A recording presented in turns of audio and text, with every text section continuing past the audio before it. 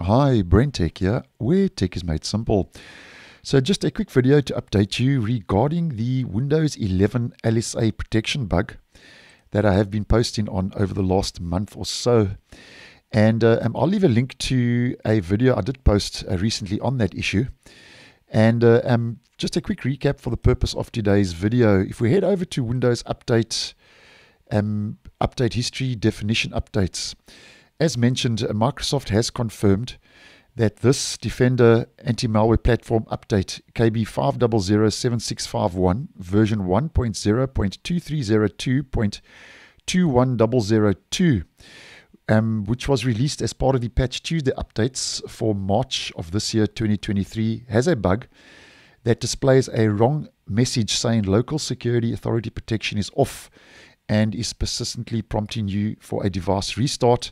And if we head over to the Windows Security app, as many of you will know by now, and we head to Device Security, Core Isolation, this is where the issue has been found, where there's a warning message here saying that local security authority protection is off, even though it isn't, which is prompting you for a device restart.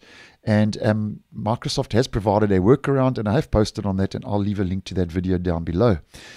Now, just a quick update as mentioned. According to the site DeskModder, they are now claiming that with a more recent and the most recent Defender antivirus anti-malware platform update for KB 5007651, which has now been upgraded to version 1.0.2303.27001, that Microsoft has apparently fixed the issue with the LSA protection bug, which was resolved by an update to the kernel mode hardware enforced stack protection security feature, which is also part of the core isolation in Windows 11.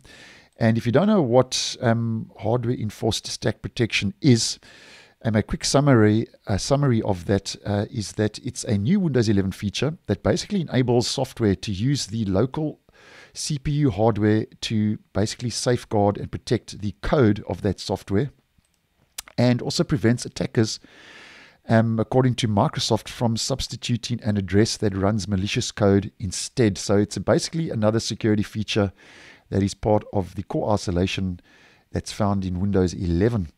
Now, although there are reports now, as mentioned, like DeskModder, claiming that supposedly Microsoft has fixed that LSA protection bug, if we head over to Microsoft's health dashboard page over on Microsoft Docs, they still state that this bug has not been resolved. So here you can see it was opened on the 21st of March 2023 and was last updated on the same date. So it hasn't been resolved yet. This is still an open bug and an open issue for local security authority protection off with persistent restart. And also today, as you can see, I have that recent anti-malware platform update. I have noticed on 2 occasions today, I'm not seeing it now, but I have already noticed on 2 occasions today that I am still seeing the error warning. So although sites like DeskModder are claiming that that anti-malware platform update does resolve the issue, I'm going to say otherwise, that for some it may be resolved with that update, but because that bug is still open over on the health dashboard of Microsoft, and I'm still seeing the issue prevalent in my Windows Security app under LSA Protection, I'm going to say that you may have better luck. That update may have resolved the issue for you, but I'm going to say that that bug is still open and that Microsoft hasn't officially yet addressed the issue. So thanks for watching, and I will see you in the next one.